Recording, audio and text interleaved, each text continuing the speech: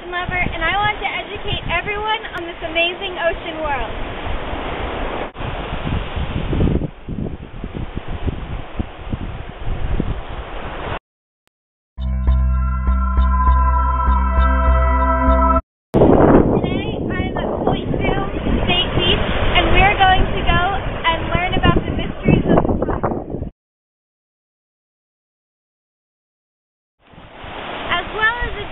The tides have a monthly cycle that is directly dependent on lunar and solar movement. The ocean water is held on the planet by gravity, but it is also affected by two other things, the sun and the moon. This is what causes the rise and fall of the tide. While the moon rotates Earth, it pulls a great swell of oceanic water with it. The sun makes special tidal events like the king tides.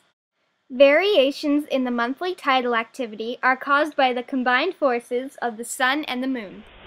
How do you suppose this piece of kelp got all the way up here? I'll tell you how. The tides.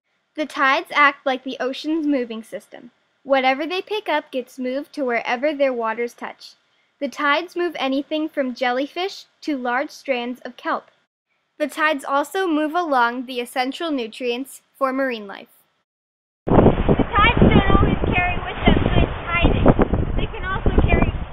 The tidal movements also help hurricanes and storms travel. The storms will go on to bring destruction to some marine habitats. But don't worry, this is an essential part of life.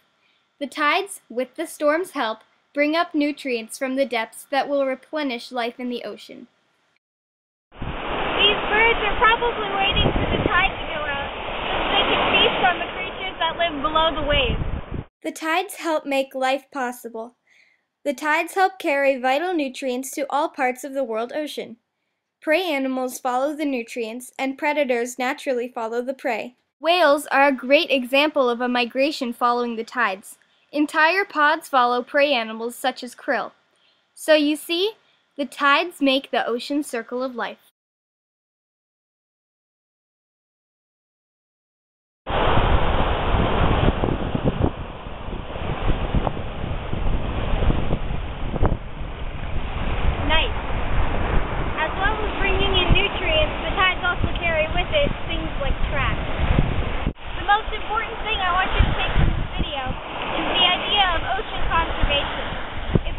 Trash out of the ocean, the tides are less likely to carry anything harmful to these beautiful ocean ecosystems.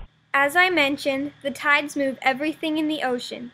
This includes trash and debris. Some things I found at my beach were a fishing net and what appeared to be a boat motor encrusted in the rocks. Any amount of trash that goes in the ocean has the potential to kill anything from one fish or bird to entire pods of whales and dolphins, or ecosystems. The amount of trash in the ocean is especially distressing. There is over 15,000 tons of plastic alone. This is not to mention all of the other pollutants in the ocean. By changing your lifestyles, by not leaving any trash on the beach and not putting any in the ocean, you are doing a small part to help in ocean conservation. Together, we can save the seas.